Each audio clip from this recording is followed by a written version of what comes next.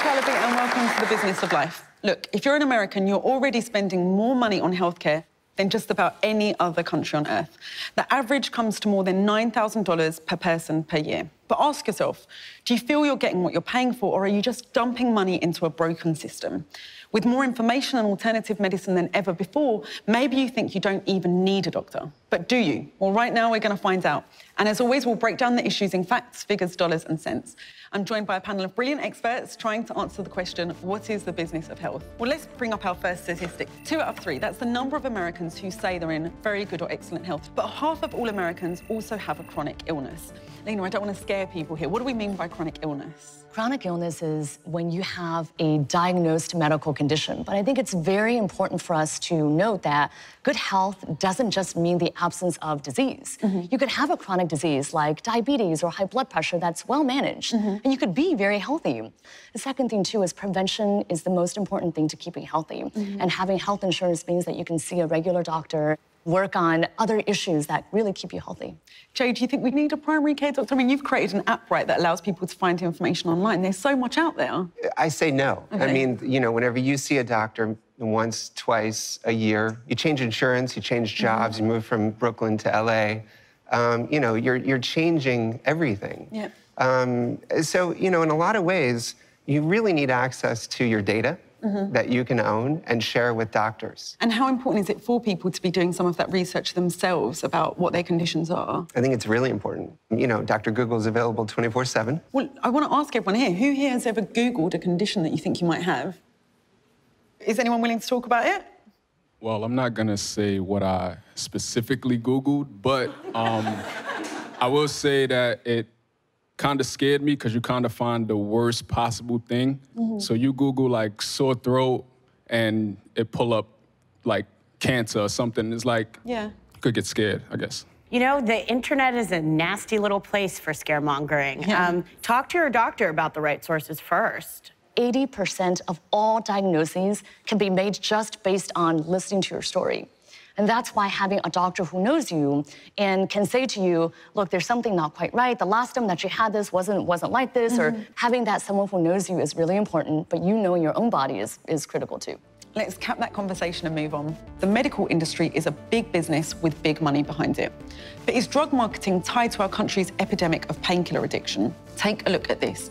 300%. That's the increase in sales of opioid pain relievers between 1999 and 2010. And you'll see that during that same period, there was a simultaneous and equal rise in overdose deaths from those same drugs. You know, I have a confession to make. When I was a medical student and a resident and practicing doctor, I routinely prescribed painkillers to my patients all the time. If somebody came in with back pain, with dental pain, and I thought there was nothing life-threatening, but I needed to treat their pain, I would prescribe them an opioid, like Percocet or Vicodin. I mean, this is just how I was taught. I actually didn't realize what I was doing until I saw a patient overdose from an opioid that I prescribed to that patient. And then I realized— They died? They did not die. I was able to resuscitate them, but this was a patient who also had gotten addicted and has switched to heroin, all because of opioids that I had first prescribed them years ago. Drug companies misled doctors, misled patients. There were data, it's been shown that drug companies actively suppressed data and did not present the full picture. But doctors are also to blame too, because we should have asked questions. And so I would encourage every patient, if you're given an opioid painkiller, ask, do I really need this? Is there an alternative?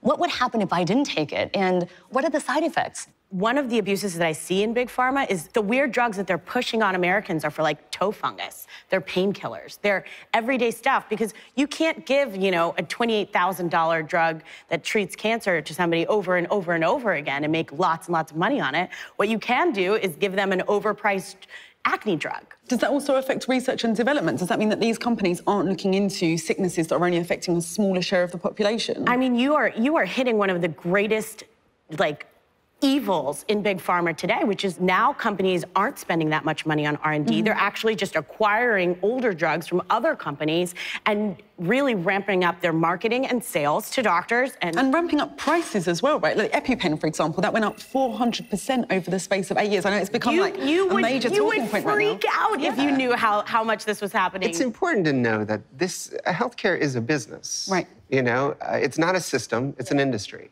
Okay, right? sure. But we want people who are getting rewarded in this system to be rewarded for real innovation and real good business. And isn't a 400% price rise just greed? That's not business, is it? If Apple were to do that for the iPhone, they'd be lauded as amazing business people. Healthcare and computers aren't the same thing, right? It's interesting because there's still shareholders to report to. Oh, come on. You know? And we have to decide in this country whether healthcare but that's the reality, is a public good or not. You know, I think the first step there is there are pharmaceutical lobbying industries. There are hospital lobbying industries. There's health insurance lobbying industries. There's no patient lobbying industry. We don't have any power. We are this third party that is sitting on the sidelines. I don't agree with that at all. So I don't agree with the fact that we don't have power. We don't have power if we believe that we don't have power. We should, absolutely, yeah. And the bottom line is that we as citizens have to speak up and say this is not appropriate, this is not ethical, this is not humane, and we're the only ones who can make a difference. It's a great point, but let's move on to our next topic, health fads. Millions of Americans fall prey to diet scams each year, and this can even cross the line into criminal activity. In 2011, the Federal Trade Commission found 5.1 million Americans were victims of weight loss fraud in that year alone. To put that number in perspective, it's way higher than the number of counterfeit check scams and pyramid schemes put together. Linette, why is it so hard to prosecute? This is kind of hard to prove because there's a lot of shame involved. No one wants to admit that they've been duped. People want to feel like they found a solution that's not as expensive as staying healthy. A gym membership is expensive. Eating organic food, it's all so expensive. This is the challenge. Yeah. 1 in 3 African Americans in Baltimore City lives in a food desert without access to fresh fruits and vegetables. So how can I tell them to buy healthy foods when they have to take 2 buses and then walk 10 blocks to get that head of lettuce? And probably can't afford it anyway, right? That's right. And also, if I tell them to play outside, but they don't even have recess in many of our schools, or it's unsafe to walk outside, how can I say that you need physical activity? So we have to address the issues of disparities from the aspect of what is it that the government is doing and what is it that the companies are doing as well. In Baltimore City, there are neighborhoods that are just a few miles apart where the life expectancy difference is 20 years, which means that some neighborhoods, a child born today can expect to live 85 years. 2 miles away, that child born in the exact same area but just 2 miles shifted can expect to live 65 years. Right, let me take another question from the audience right now. Who else has got a question? Hi, guys. Thanks. What did you do to your wrist? Can I ask? Oh, I'm a MMA fighter, sort of. And you fixed it yourself? You did this yourself? Well, when you choke people out, it kind of knocks some joints out of place a Have you little told your primary care physician? No, I totally Googled it and said, yeah, I should probably get one of these. And I went to the pharmacy and got it. Wait, but what if it's a great. fracture? You say that's great. What if it's a fracture? Is it fractured? It But probably how is. is he gonna know It probably is. I mean, I fractured my shoulder before, and I took a shirt, an old shirt, ripped it up, made a sling, worked for 2 weeks. It's perfect. Right after that was fine. No, come on. Yeah, that's man. dangerous. That's Take a lot of bumps and bruises and the stuff that I do. Okay. But anyway, Sorry, I digress. My question was, how do you guys feel about the lobbying that the Big Pharma does? Doctors who speak out like you guys would be actually pushed to the side, someone would say, oh, he's a quack, to get them out of the industry. If Big Pharma called me out, I'd think that it was wonderful. I used to work for Ralph Nader in 2006. He runs the only consumer watchdog group for the pharmaceutical industry. It's only about 8 to 10 people, which is insane.